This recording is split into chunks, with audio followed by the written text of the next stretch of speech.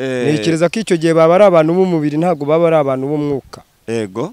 Ab'umwuka bo bumva ibihanuwe hanyuma bakanabyitegura bigashyirwa mu bikorwa. Kuko ntago umuhanuzi ahanura kugira ngo ubwoko bw'Imana bupfe. Ahanura kugira ngo abantu b'Imana bamenye uko bitwara. Kandi ntabwo ari we wiha ubuhanuzi. Kuko ubuhanuzi abuhabwa n'Imana kandi iba yamutumye ibishaka ikiri busohoze mu bantu. Nyakubahwa Paul sinduta ba Sadraka, sinduta ba Meshake, sinduta ba Daniel bajugunywe mu nzobo z'intare, ntabwo nduta ba Yohana bo ku kirwa Ipatimu, sinduta ba Petero. Hari abantu benshi ntaruta kandi batubanjirije bakoze uyu murimo. Ubwo rangiyewe sinzi impamvu igitutu cy'abantu batangiye nyine kumutera amabuye, nibashaka nibareke kumutera amabuye. Kuko urwamwototeye nabo rurabototeye. Kuko Bibiliya iravuga ngo umunyarwanda nako yaciye umugani avuga ngo impyisi y'iwanyu iryikurundarunda. Twakagombye kuba Mutabazi twamurya basi tunarundarunda, aho kugira ngo tumurye tumutagaguza hirya no hino ku musozi. Twagakwiriye kumurya tugize gute? Turundarunda.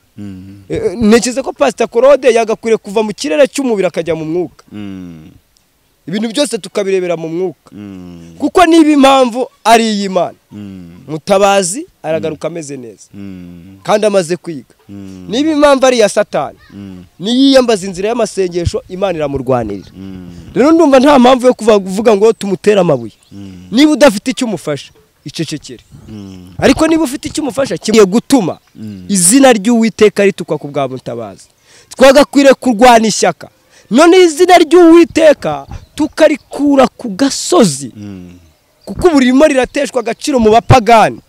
Urumva ari amacano y'amapagani arimo aramukoraho inkuru, amacano ya Gikristo arimo aramukoraho inkuru. None se nkatswe bene data aba macano ya Gikristo abenshi bafite amacano kandi barahembwa. Niba iyi nkuru ya Mutabazi wari uyicuruje, ariko agakwiriye kuyikuramo byibura ubutabazi, akaba ngo nubwo navuzwe muri kwa kuvugwa kwanjye hari ikintu cyavuye imbabazi. Kandi ntabwo tuzi aho yavuganiye n'Imana, sibyo? Niyo mpamvu tutagomba kumucira urubanza, sibyo? Gutabaza Perezida wa Repubulika nawe wamutabaza kuko ni umubyeyi w'u Rwanda wemeye guheka abanyarwanda, sibyo? Uyu munsi wa none ubuzima turimo niwe tubukesha. Ntabwo ari sakirirego, ntabwo ari icyaha yakoze, ntabwo yarengereye.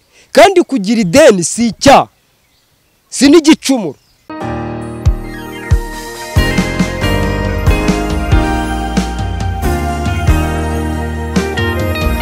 Yes, nkuko bisanzwe tubahaye ikaze hano kuri Kiranuka TV. Ngira ngo imbere ya kamera murabona umugabo udasanzwe cyangwa se mumenyere muri beshi bamwita Ezechiel Rukundo, ariko nubwo muvuze nabanaza kutwibwira.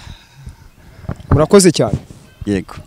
None Rukundo Ezechiel, amakuru y'imisi? Amakuru y'imisi tumeze neza, turashimira. Ndakubona umeze neza cyane, hasi rwose kuva hasi ku nkweto.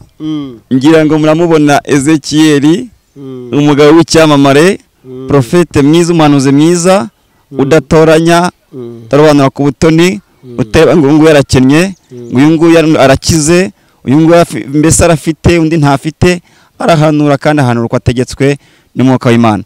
Ezechiel, amakuru y'imisi?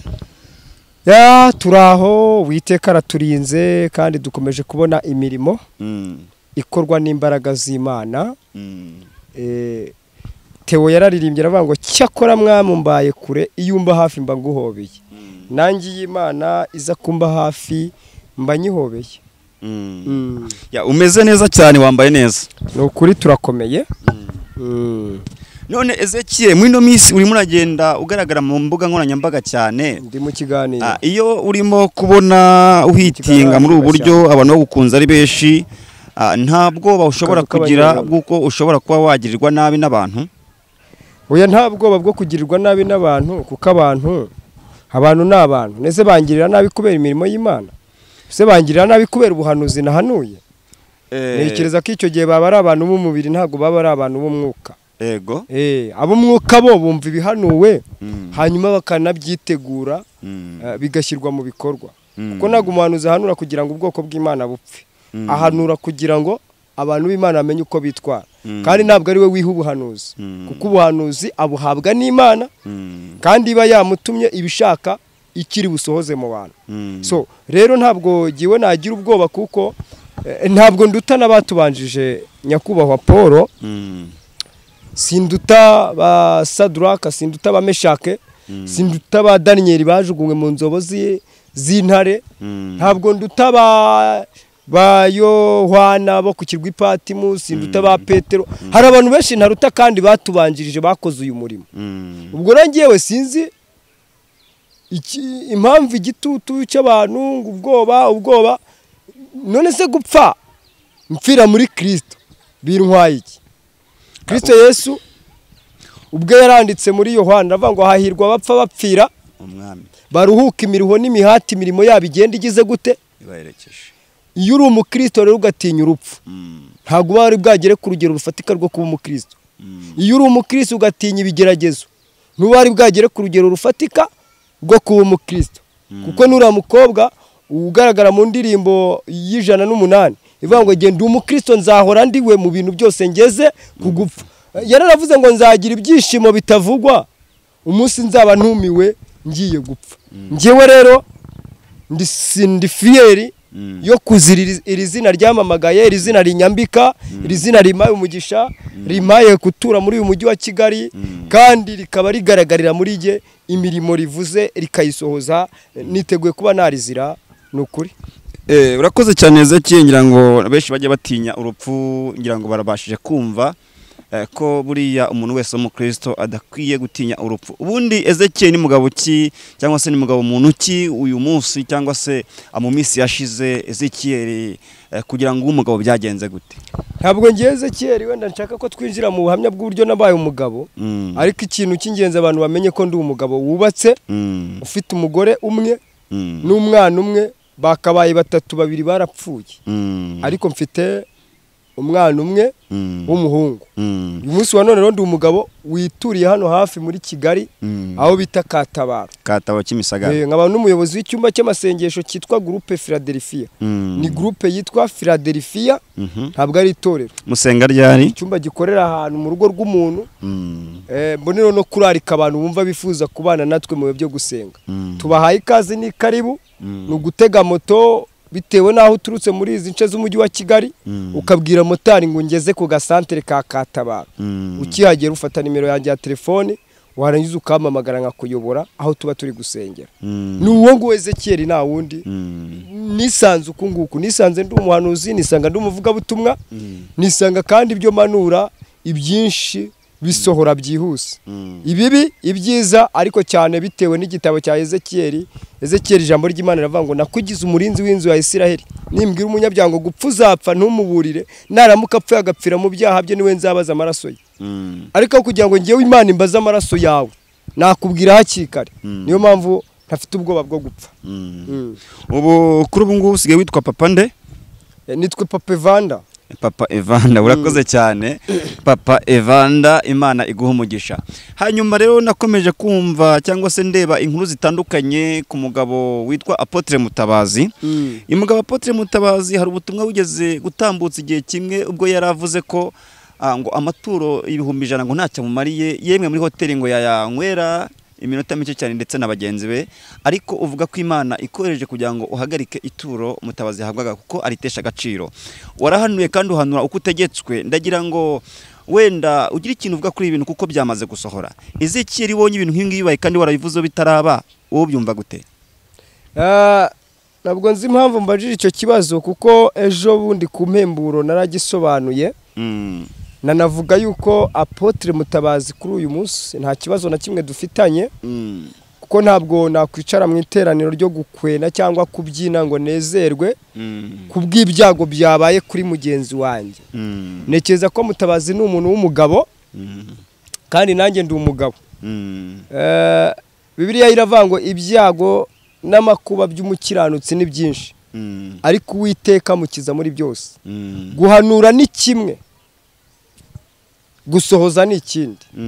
Kandi nekereza ko kuba Mutabazi yageze muri ziriya krize ni ishuri Imana yamushyizemo. Ishuri rero Imana yamushyizemo, abantu baramuvuga uko bashaka, bamufata uko bashaka, ariko namara kuva muri rya shuri, abamutaye, abamuvuze, abagize gute bazamugarukira. mbona no kuvuga kuri aba batangiye nyine kumutera amabuye nibashaka nibareke kumutera amabuye kuko urwamwototeye nabo rurabototeye yego kuko Bibiliya iravuga ngo umunyarwanda nako yaciye umugani avuga ngo impyisi yiwanyu iryikurundarunda twakagombye kuba Mutabazi twamurya basi tunarundarunda aho kugira ngo tumurye tumutagaguza hirya no hino ku musozi twagakwiriye kumurya tugize gute turundarunda kuko uyu munsi niwe ariko ejo ninjye cyangwa ejo n'ubundi ntekereza ko Pastor Claude yagakwiriye kuva mu kirere cy'umubiri akajya mu mwuka ibintu byose tukabirebera mu mwuka kuko niba impamvu ari iy'Imana Mutabazi aragaruka ameze neza kandi amaze kwiga niba impamvu ari iya Satani niyiyambaza inzira y'amasengesho Imana iramurwanirira rero ndumva nta mpamvu yo kuvuga ngo tumutera amabuye niba udafite icyo umufasha yicecekere ariko niba ufite icyo umufasha kimufasha byibura uravuga ati nubwo Imana yamwandaritse cyangwa Satani akaba yamutaye ku gasozi ariko hari icyo nanjye namufashije byibura uze wirata ibyo kurusha kuvuga yuko twese tumucira karuru uteka ni umuntu uri mu mubiri kandi wagerwaho n'ibyago bitandukanye ikibazo ntabwo ari matera yaryamagaho twese se turyama kuzimeze gute soko twese turyama kuzimeze gute basi se ubwo niba uryama kuri nziza abana be baryama kwimeze gute siyo banyayeho ntabwo uyanitse ahantu hahishe hiherereye none ubwo icyo ni igitangaza Bibiliya iravuga ngo muze tugarukire Uwiteka kuko niba dukomerekeje nawe uzatwomora bivuze ngo niba ari impamvu y'Imana Mutabazi ari gukomereka kandi agomba komorwa ikiri kumukomeretsa ni nacyo kizamwomora iteke y'abantu bakuvuga nabi nyuma baragaruka kari bo bakuvuga neza ibintu bari bide ngewe icyo nakoze ryari ishyaka nari mfitiye umurimo w'Imana kandi nshimira n'Imana yuko yashyigikiye iryo shyaka jewe nari ngize gute nari mfite ntabwo rero nabikoze kubwo kumwishongoraho ahubwo nabikoze kubwo kumwereka imbaraga z'Imana ishobora byose iyo yatandukiriye kugira ngo yikureho gutandukira agaruke imbere y'Imana ni nacyo bamagarira abantu bareke gutandukira ku Mana ahubwo bashaka ubusabane hagati yabo n'Uwiteka Imana nicyo kintu nabakangurira bo ntekereza ko wenda buriya igihe kiragera wenda akongera agatabarwa kandi agasubizwa bikagenda neza ntekereza ko wenda kandi nyuma y'uyu muyaga ashobora guhabwa umugisha n'Imana yabyitwayemo neza gusa nuko mbona ashobora kuba yakwishyira hejuru nawe wese ko bibona buriya Mutabazi buriya se birashoboka kuko iyo umuntu akiri mu mubiri ibyo ari byo byose byamusohoraho ariko ntabwo ari byo tumwifuriza si nabyo twagakwiriye kumutekerezaho icy'ingenzi dukwiriye kureba nave mu kibazo arimo ideni ryishyurwe nawe ubwe abona amahoro areke kurara abundabunda umuririmbyi w'isi yararimbye aravuga ngo ubundabunda ameze nk'uwabuze iwabo ubundareba nibwira akaharu nshaka ndumva unabizi cyane nuvuga ngo Mutabazi ari mu gihe cyo kubundabunda yibwira ko hari ubutabazi bwaza ku Mana kandi niko kwizera kwe ariko natwe abantu twamaze kubona ko hari icyiciro Mutabazi yagezemo nekereza ko tutagakwiriye gutuma izina ry'Uwiteka ritukwa ku bwa Mutabazi twagakwiriye kurwana ishyaka none izina ry'Uwiteka tukarikura ku gasozi kuko burimo rirateshwa agaciro mu bapagani urumva ari amacano y'amapagani arimo aramukoraho inkuru amacano ya gikristo arimo aramukoraho inkuru none se nkatswe bene data aba macano ya gikristo abenshi bafite amacano kandi barahembwa niba iyi nkuru ya Mutabazi wari uyicuruje ariko agakwiriye kuyikuramo byibura ubutabazi akaba ngo nubwo navuzwe muri kwa kuvugwa kwanjye hari ikintu cyavuyemo rega Mutabazi twe kumubona mu isura y'ibyaha kuko ntabwo tuzi aho yasabiye imbabazi kandi ntabwo tuzi aho yavuganiye n'Imana sibyo niyo mpamvu tutagomba kumucira urubanza sibyo gutabaza perezida wa Repubulika nawe wamutabaza kuko ni umubyeyi w'u Rwanda wemeye guheka abanyarwanda sibyo uyu munsi wa none ubuzima turimo niwe tubukesha ntabwo ari sakirirego ntabwo ari icyaha yakoze ntabwo yarengereye kandi kugira ideni si icyaha si n'igicumuro igicumuro ni ukutaryishyura kandi umuntu ntago yanga kwishyura kubera ko afite ubwishyu n'iriya modoka hari igihe yayishyira ku isoko ntabone uyigura hano muri telefone mfite umuntu wamaye icyifuzo ufite imodoka ashaka kugurisha kandi amaze imyaka 2 yose ashaka umukiriya yaramubuze rero urumva ntabwo ikibazo ari ideni Mutabazi afite ikibazo si n'uriya mugabo ushaka amafaranga kuko uriya mugabo arashaka amafaranga nibyo sibyo bitewe na crise nawe arimo kuko yubatse inzu ashaka yuko igira gute imwungukira Mutabazi nawe yijyamo azi neza kazayishyura ariko inzira zarifunze nk'uko abandi bose zakwifunga rero nta kibazo mbona ahubwo abantu bagakwiriye kunga ubumwe bwo muri Kristo Yesu bakamufasha hano hari ijambo riri mu Bafilipi reka wenda nigifashishe ndisome yego katurisome abari ryo wenda tugenderaho mu gihe abantu bari gushaka gutesha agaciro izina ry'Uwiteka ntabwo Imana izabyemera Abafilipi bice 2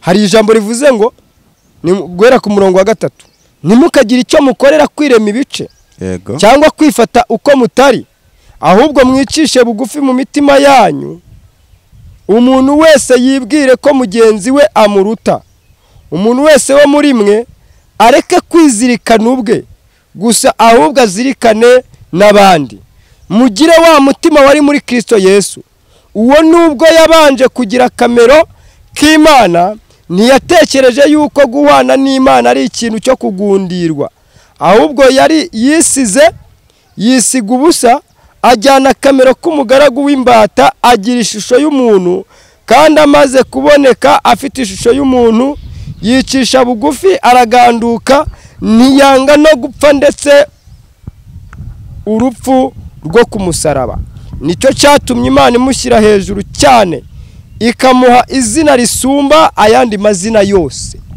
amen bishatse kuvuga iki twebwe mbere na mbere hari ibintu tutagakwiriye gukora kwirema ibice ni ukuri kw'Imana reka nkubwire abarokore muri iyi minsi tugira ikosa ryo kwirema ibice kabiri nibwira ko nkijijwe kuruta mugenzi wanjye sinzi akantu mvuze niba ukumvise ndakumvise ubu ndi gutekereza ko nkijijwe kurusha Paul ndi gutekereza ko nkijijwe kurusha Mutabazi ariko agakiza kacu twese kagiye ku munzani kazwi n'Imana yego kazwi n'iki kazwi n'Imana ntabwo kazwi n'umuntu wisunyibutsa ku mugabo witwa Pastor Claude ngira ngo bigeze no kuba n'inshuti kugeza kuri ubu ngira ngo uyu munsi niwe muntu nabonye waje mu bambere mu gusebya Mutabazi uyu Pastor Claude nikiwe wamubwira nk'umuntu uri gusebya mugenzi we muri minsi Mutabazi yatangiye avuga kuri Bamporiki yego arahaguruka abishyiramo umurindi rwose ariko nawe ibimubayeho ni isomo kuri we yego na Pastor Claude rero ibiri kuba kuri Mutabazi byakamubereye isomo yo kumenya uburyo akwiriye kwitwara mu buryo bw'umwuka nizere ko nawe nkomorekeje kuko byanga bikunda icyabaye gihereza abantu kuvuga ariko kiba karusho iyo natwe twitwa abakozi b'Imana tugihaye uburemere aho kugira ngo tugisengere buriya twagakwiriye kuko akenshi bamwe muri twe ntabwo dufite ubushobozi bw'icyo twafasha Mutabazi ariko dufite umwuka wera dufite gusenga niyo mpamvu ijambo ry'Imana ryavuze ngo ifeza n'izahabu ntabyo dufite icyo dufite turakiguha mu izina rya Yesu haguruka ugire gute ugende ubuzima buraboneka twebwe dukwiriye guhanura ubuzima kuri Mutabazi nibyo kuko hari abantu benshi bamusabira igifungo gufungwa kwa Mutabazi birakungura iki ntacyo ari inyungu bigufitiye ntayo rwose none se kubitangazamakuru ry'aba ngo Mutabazi yafunzwe wenda ryo rirunguka izo views ryunguke nayo madolari ariko si wakoze iyo nkuru we biramwungura iki ntayo nta kintu habe namba kandi amafaranga twaprofita mu byago by'undi nta hazatugeza kuko ngo turi guprofita mu byago by'undi natwe bazaya profita mu byago byacu si byose nibyo rwose kuko nufata inkuru y'umuntu wafunzwe nawe ukiri umugabo nawe bashobora kuzaza bagafata inkuru y'uko wafunzwe cyane bivuze ngo abantu dukwiye kuvuga tuziga none si byabaye kuri Mutabazi we ntibyakubaho cyane rwose nese niba wambaye umubiri wo gupfa ukaba uzi ko wapfuye nawe ejo uzamukurikira cyangwa ejo bundi kuki wumva ko utambaye umubiri wafungwa wambaye umubiri ugerwaho n'ibyago icyakora wapfuye ahe harangiye ariko iby'uyu munsi ntago bizi mu masaha ari imbere uzi ibyo mu masaha yarangiye ariko ibyo mu masaha ari imbere ntabyo uzi nubwo batagufatira mu madeni bagufata ukandagiye inyanya z'umuzunguzayi bagufata uri kwigera ikote ry'abandi bagahita bakwita kuri umujura cyane kandi byafata nubwo batagufata muri ibyo bagufata wagiye gusura umugore w'abandi umugabo we adahari umugabo we yahagera akavuga ati mfashe kino kigabo kiri kunsambanyiriza umugore ibyo wabicikira he ega ntago wabura aho uhurira na crise yatuma n'aba bantu bakwandikaho ku mbuga nkoranyambaga ntago byabura niyo mpamvu nshaka kubwira abadukurikiye muri aka kanya itekerezeho nanjye nitekerezeho tutisanga kwanikwa kwa Mutabazi natwe byatuzaniye umuvumo cyangwa byatuzaniye ibindi byaha no gukurwa imbere y'isumba byose yes bivuze ngo uyu munsi ni wari kejo waba wowe nawe udukurikiranye amagambo uvuge uziga ndetse n'ibyo utekereza kuri we kubyumva ko ari nk'ihame cyane ahubwo dushaka igisubizo cyangwa se dushake ubufasha kugira ngo tube twafasha Mutabazi ubufasha bwa mbere ni Ezechiel ubufasha bwa mbere ni umutima ukunze n'umutima udafite ishyaka ryo kumwanika cyangwa guserebura yuko bamwikoreje matera ubufasha bwa kabiri ni amasengesho ubwa gatatu ni ubw'imbaraga zo mu mufuka cyangwa gukora ubundi buvugizi ubwo ari bwo bwose yego abandi ati humura abandi ati toka bakamusebya ariko ngo kwizera kutagira imirimo kuba gupfuye wamwifuriza n'ukuri kubona amahoro nibyo ariko hari n'ubufasha yabona n'ukuri byamunezeza cyane uvuze amagambo akomeze kire uravuze ati ushobora no kushaka n'umukiriya w'imodoka ntamubone yahutse gutangaza amagambo akomeye mbere y'uyu muraba umubayeho avuga ngo ubwo nari naragura imodoka cyangwa se nari naragura benzi yanjye sinabonaga abakobwa beza ariko aho nyiguriye sigaye ngenda mbona abakobwa beza mu muhanda noneho rero ya benzi ashobora no kwiburira umukiriya da ariko ngira ngo wenda turaza gusoza dusenga ubwo uraza no kumusengera kandi Imana n'ukuri imugire neza kuko ni wowe ufite urufunguzo rwatuma Mutabazi yinjira mu mugisha we kuko ahanini niwe wabifunze wowe na Yesu ngira ngo niko Imana yagutegetse kandi amaturo urayahagarika abadiaspora bamufashaga cyangwa se n'abandi bantu bamuhaga amafaranga birangira byanze kuko yaramaze kwihanura ku bantu bavuga ko ngo amaturo y'ibihumbi 100 ngo nta kintu amumariye ubwe hanyuma Ezechiel rero niki kintu wenda wabwira abantu bacyumva ubuhanuzi barangiza bakabupinga kuko harimo abantu bagupinze bamwe baravuga ngo ntago uri umuhanuzi ukorana na Satani ngo watwaye Yanga ngo utwara na Bravani ngo ashaka no gutwara n'abandi abantu benshi bacyapinga ubuhanuzi bagira kubgaye bakabupinga ariko none kugeza kuri ubu none barimo bagenda bemera iki kintu wabwira abantu bagipinga ubuhanuzi abantu bapinga ubuhanuzi rega ntago ngiye ari jye uzabemeza ibyo bavuga byose icy'ingenzi ni ukuba fier ukabashuwa yuko ibyo ukora ari byo watumwe n'Imana ntibakomeze bapinge bongera umuvuduko kuko ngiye gupinga ubuhanuzi simbifata nk'icyaha iyo wapinze ikintu kirasohora yego n'ubundi bivuga ko kandi burya umuhanuzi yemerwa ibyo yahanuye bisohoye ngira ngo ngewe uko nashobojwe niko nahanuye ahubwo nibutse ikintu gikomeye nibutse ko ngo nigeze naganira na madamu w'iwanjye ambwira ko ngo ugeze wajya kubwiriza mu cyaro iwabo mu karere ka Ruhango, hanyuma ngo ugezeyo hari igiterane cyo kwitangisha byinshi byashagurwa mu rusengero, uramuhanurira ngo uramubwira ngo Imana igutuje i Kigali kandi gwaye umukozi w'Imana, ngo umugabo w'umukozi w'Imana uyivugira kandi neza. Hanyuma ngo yaratanze amafaranga 5,000 y'ubwitange, yari yaguze tibe imwe y'icyuma cy'urusengero aho bitazarwoga, ndahazi ndahibuka. Imana incamo imubuhanuzi bwe, ngiye guhanura kwanjye si ukwa none, ntabwo ari ubu biri kumenyekana gusa, no mu gihe cyatambutse narahanuye kandi ndacyakomeje guhanura, nge ndacyakomeje kuvuga icy'Imana intumye.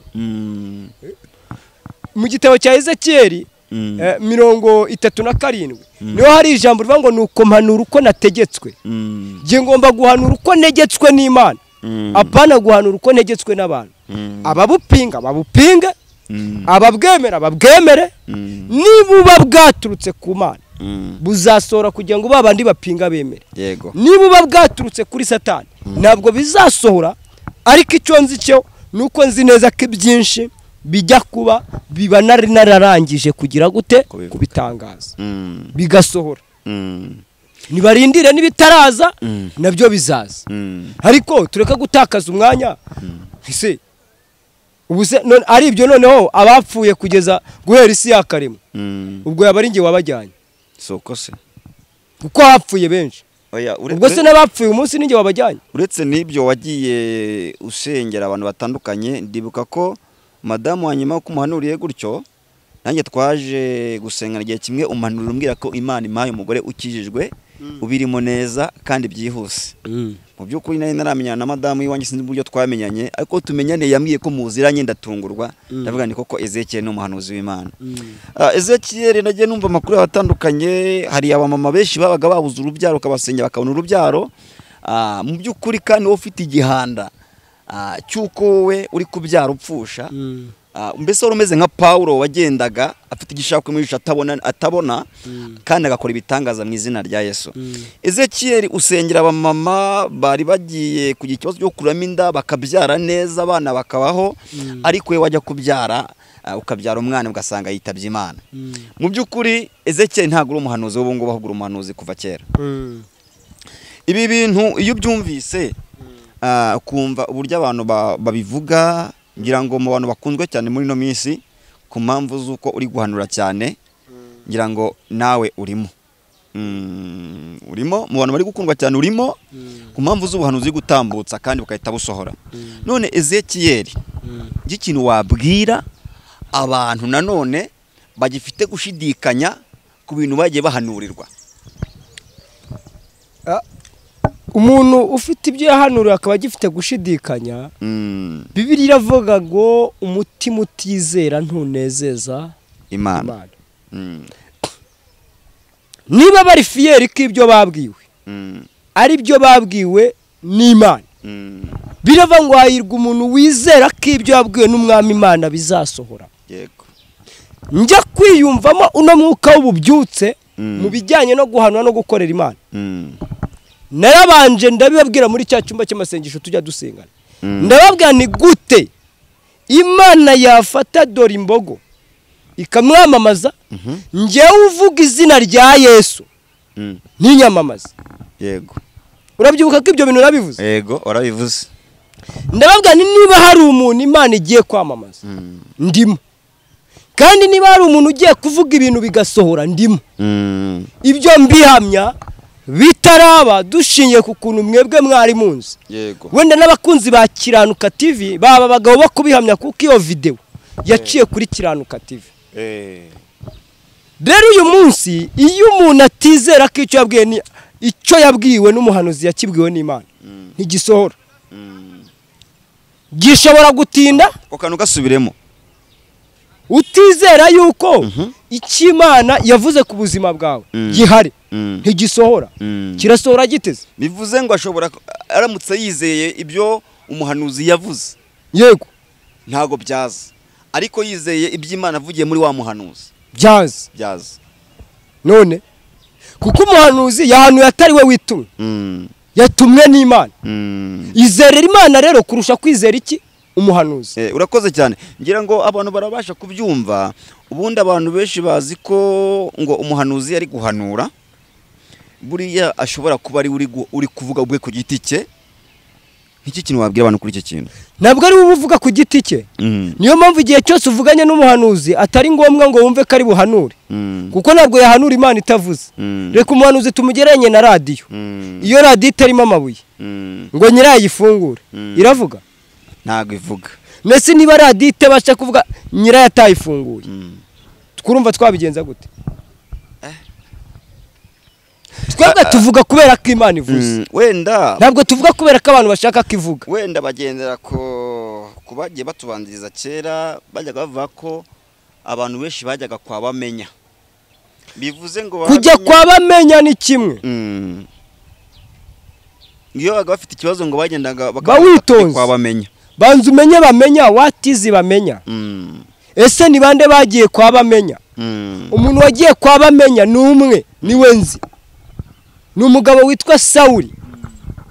Icyo gihe yari afite intama za se zari zazimiye. Urumva?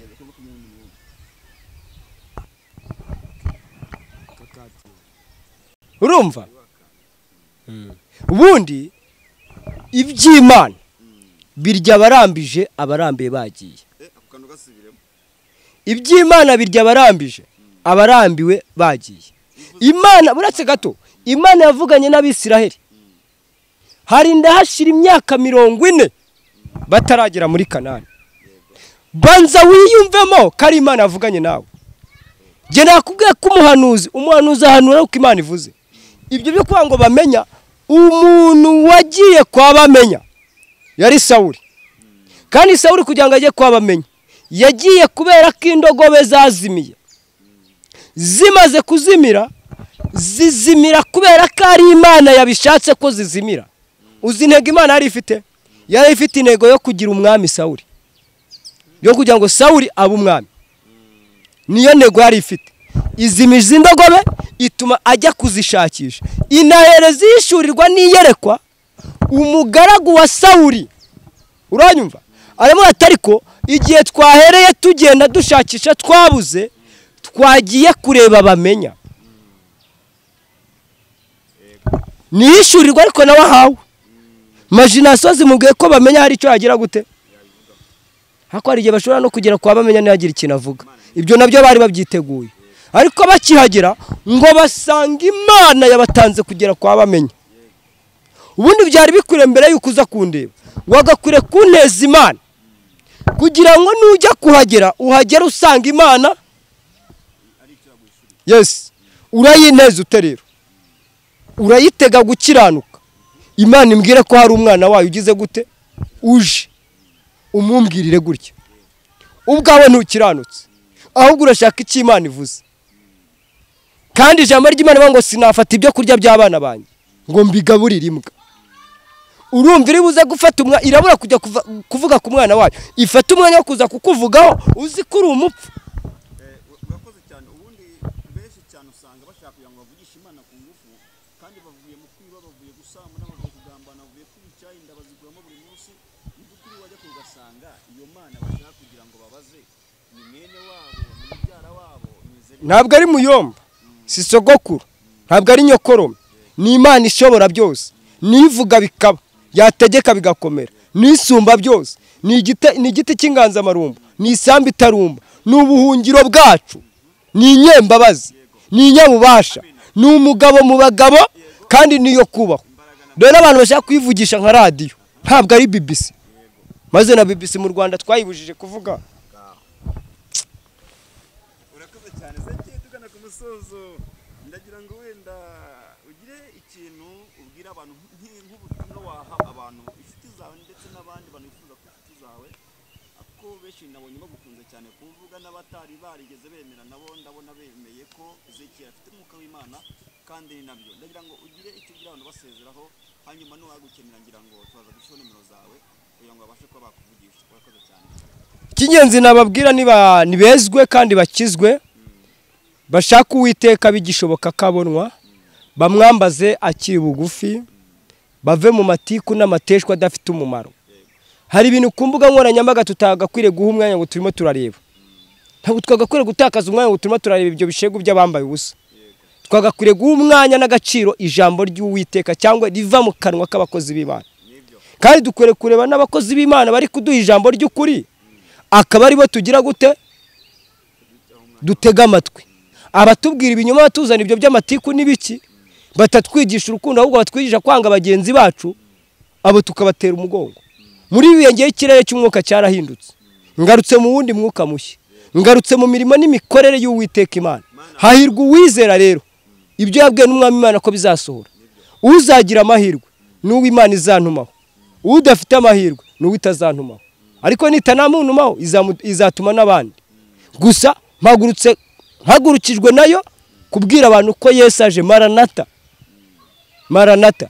Rero bigira ikintu na kimwe bakorera kwirema ibice. Ibwire ko nkuruta, nanjye nibwire kunduta. Buri muntu wese yibwire ko mugenzi wa muruta. Kandi tugira umutima wari uri muri Kristo Yesu. Mutima wo gufashanya, mutima wo gukundana, mutima wo kwifurizanya ibyiza, mutima wo gusengerana, mutima wo kuba hafi y'Imana, umutima wo gukunda ubwoko bw'Imana. Ni kimana dushakaho, irashaka ko dukizwa tukezwa. Hariyo mpamvu mbabwira ngo bene data, mujye mubana natwe mu biganiro byacu bya buri munsi. Niba ushimishwa n'ikiganiro cy'umukozi w'Imana ubonye hano, rwose kora subscribe, ujye ubana natwe uko bukeye n'uko bwije.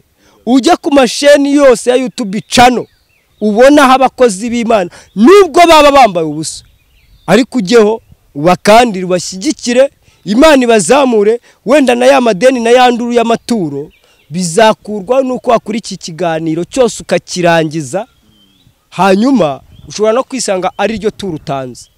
Ngiye nkunda kwibwira abantu ngo munyihere ituro rya subscribe. Subscribe ni ituro rikomeye. Ume umwanya wo gukurikira ibiganiro ncisha kuri isheni ya YouTube. Kandi nzi ko atari ibiganiro bibi bisenya, ahubwo ni ibiganiro byubaka kandi bigarura ubwami bw'Imana. Rero ndabashimiye, Imana ibahe umugisha, mwuka w'Uwiteka akomeze kubana namwe, kandi aya masaha Uwiteka tekereza icyo gukora ku buzima bwawe mu izina rya Yesu Kristo. Amen. Yego namwe murakoze. Namwe Imana ibahe umugisha kutwakira. Yego rwose. Amen.